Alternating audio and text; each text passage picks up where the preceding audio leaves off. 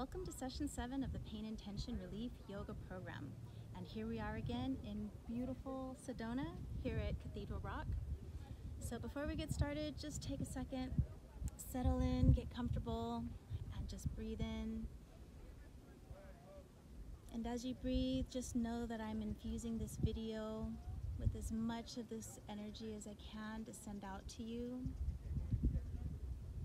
to help you work on everything that you're working on in your lives right now, to help support you.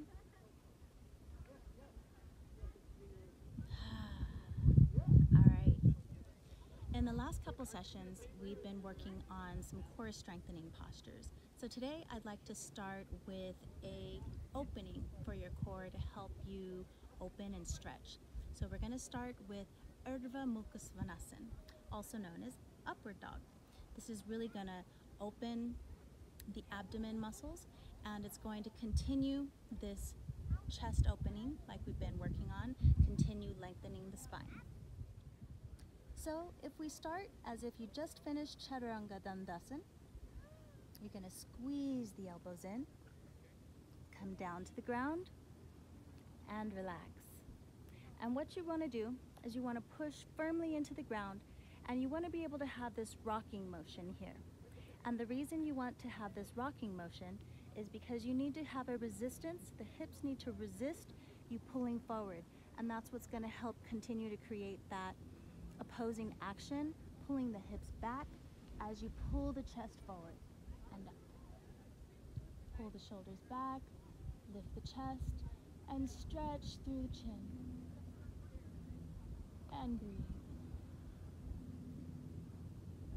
And you want to hold this posture for 10 seconds, 30 seconds, and working with a goal for 60 seconds or more. And then bring the toes under and come back down. Relax, lift up, and come back to child's pose. Really stretch out through the fingers, let the shoulders release, let the hips pull back. Now in Urdhva Mukha Svanasana, or upward dog, it is kind of an intense stretch on the spine because it is bending the spine backwards.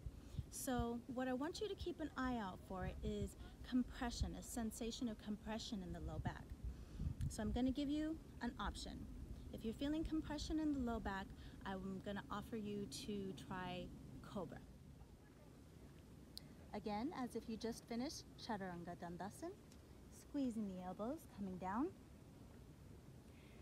Now you can relax the toes, relax the feet, and same thing with Urdhva Mukha Svanasana. You want to have this rocking motion with the hips resisting you pulling forward. Now this version of Cobra is going to really work the triceps. So you're going to still push into the ground and just lift the chest, pulling the chest open and stretching out through the chin. Now this is really going to work the triceps, like I said, especially if you hold it for 60 seconds. So you can make life easier on yourself. Bring your hands down, supporting with your elbows. And still, you have this rocking motion.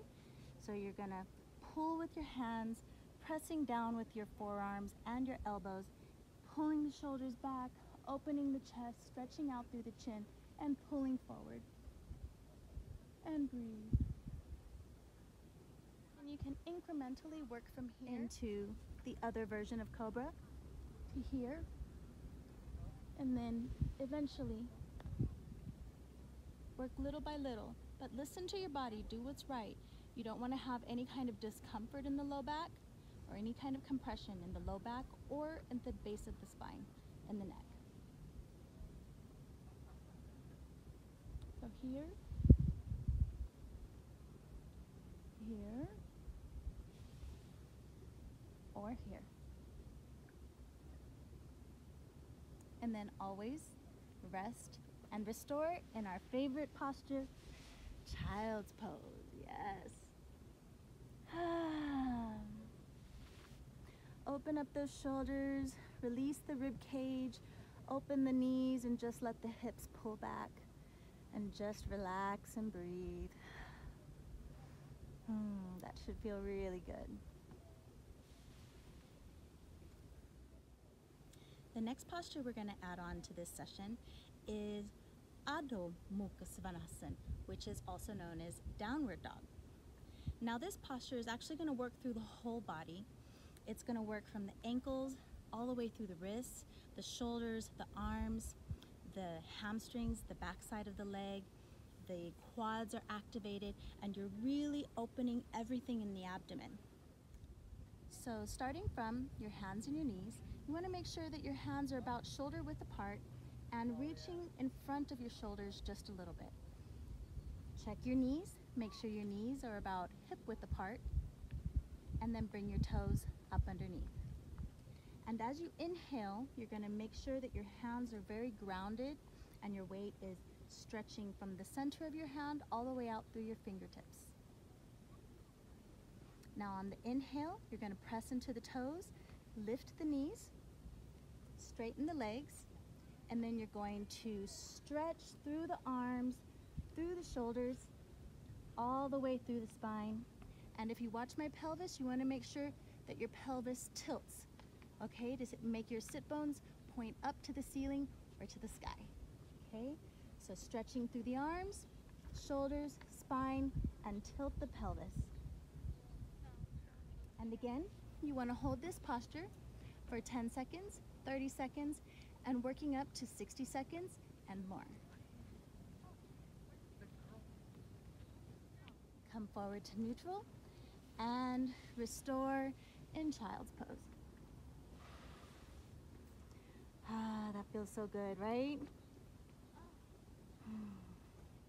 Now, Adho Mukha Svanasana, or downward dog.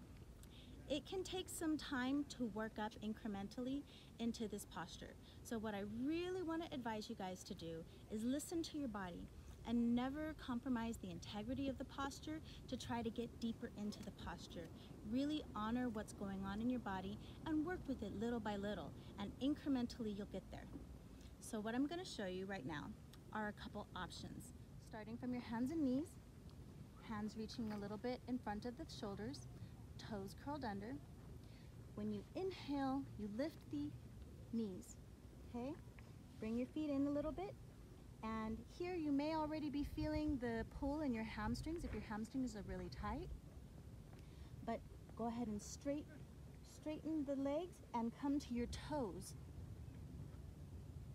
And in order to relieve some of the pressure in the hamstrings, you may have your shoulders being supported more from your arms instead of being able to stretch through your shoulders. But you'll incrementally get from here to here, and then slowly get into the heels and let them go down. And really release the rib cage, release the shoulder blades, stretch all the way out through the fingers, and rotate that pelvis, tilt it forward, lift the sit bones to the sky. And remember, you don't want to compromise the posture to do this because of your hamstrings. It's better to come forward a little bit and lift the toes or lift the heels and straighten the legs. And then little by little, you'll get there. Yes. Open the knees, come on back down, and restore in child's pose. You deserve it. Yes. Now, one thing I want to advise you guys to look out for with Adho Mukha Svanasana, or downward dog, is the shoulders and the back and the rib cage. Now, a lot of times when we first start this posture, it feels really good to just really stretch into it. But what happens is a lot of times we'll hyperextend this joint, and that's kind of contrary to what we're trying to do. We're trying to create space between the joints and not jam the bones and cartilage together, right? So we want to really listen to what's going on in our body and try to open and create space, right? Get this feeling where you feel like your joints are breathing, like your lungs are expanding with the breath. And then when you relax and come out of it, they can contract. And that actually moves the fluid through the joints and helps your joints heal. So I'm going to give you an example of what to watch for when you're in Adho Mukha Svanasana. Okay? When you come up, in the beginning, and I've done this too, so if this is what feels right to you in the beginning, don't worry about it. We've all been there, okay? When you start off, this might feel really good. But it's almost like doing a back bend. You're really stretching and compressing the shoulder joint and dropping the chest down. Here. So you don't want that. You want this. Not this, but this.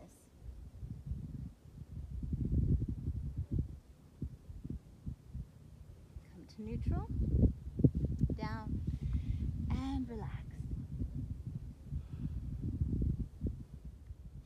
All right, and that's all for today's session. So we've added on Urdhva Mukha Svanasana, upward dog, with a modification using cobra. And we've also added on Adho Mukha Svanasana, which is downward dog, with modification to help you get into the hamstrings and your calf muscles and your shoulders without compromising the integrity of the posture. All right, you guys, take a second to just breathe in and exhale.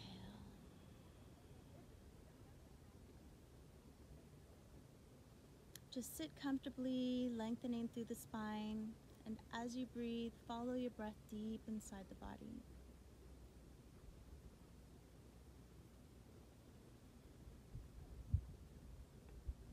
With a sense of gratitude, let your awareness come into all the extra space you're creating, the changes you're creating in your body. And be thankful to your body for everything that it does to support everything that you do throughout the day, even on autopilot.